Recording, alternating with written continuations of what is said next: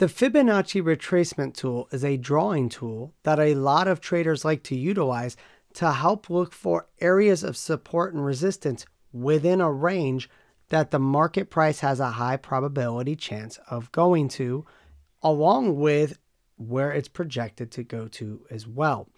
So to start off, the first thing we're going to do is map out a Fibonacci location, and I'm just going to do a simple area here where I'm going to look for a high price and then a low price.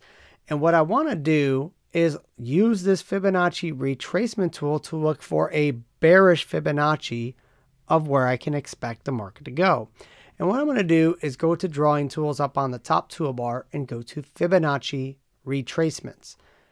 I'll click at the very first spot and then drag my mouse to the second spot where I'd like to place it and anchor the Fibonacci retracement tool to that location. Now, this may look a little different at first, and the whole point of this tool is basically to map out your 0% line all the way to a 100% retracement. So you have a range from 0 to 100. So what I do is select the Fibonacci tool itself, right-click it, and go to Properties. And with it selected, scroll down to where it says Levels and click Edit Price Levels. And the first thing I'm going to do is set my 0 and my 100% levels to a color such as black. And what that's going to do is tell me my range from 0% of a retracement all the way to 100% of the retracement, meaning the market went all the way back to that level. I like to set those to 0. So where it has value, I set it to 0 and 100 for the second one. Then I start mapping out all of the Fibonacci retracement levels in between. And I like to color code those as well. And I start off with 23.6 for value for the first. That is going to be a 23.6% retracement, also known as a 0.236, meaning the market retraced from that 100% level 23.6% from that price location. Next, I will do 38.2, which will be labeled here as 38.2. That's a 38.2% retracement, or a 0.382. The next point will be the 50 or 50% retracement. We put under value 50. And that's going to be the halfway point between the 0 and the 100% retracement level. We color this red. And then 61.8%, also known as the 618, that is also colored red.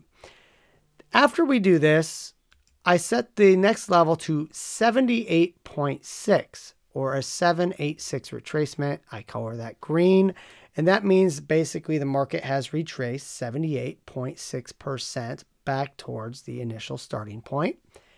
And then the last level for the retracements is going to be the 86 level. And when I see this here, I'll color this blue to signify this is going to be the 86 Fibonacci level.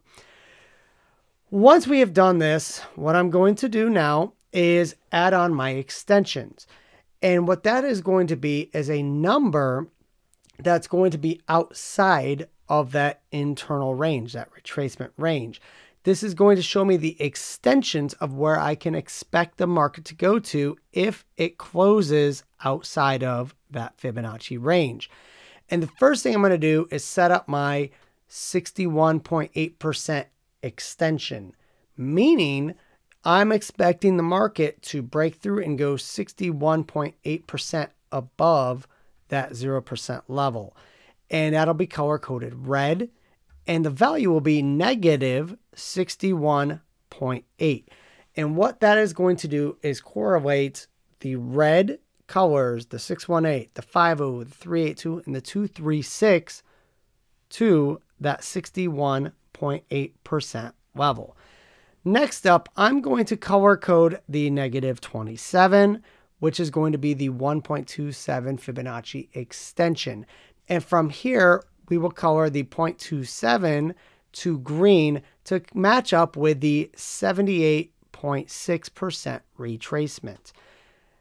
After we've done this, we'll also add on the 0.18, which you'll see here is value percent, -18. This is going to be color-coded blue to match the 8.6 retracement, meaning if the market does retrace to the 8.6 retracement level, we expect it to get up to the 1.18 extension level. The 78.6 level, we expect to get to the 1.27%, and then any of these red levels, we expect to get to the 618 red level. Once everything is set the way we like, I click OK, and then I want to make sure that I select template and then save this as a default. So whenever I load on new Fibonacci tools, it's going to keep those settings. Once I've done this, click OK, and now this is how my Fibonacci should look. And as you see, this level came all the way up, hit that 5.0 Fibonacci level. So we are expecting this to reach that 61.8% Fibonacci extension. Right now, it's still in play. We see that the market is still moving, but this is how we would use a Fibonacci on the chart.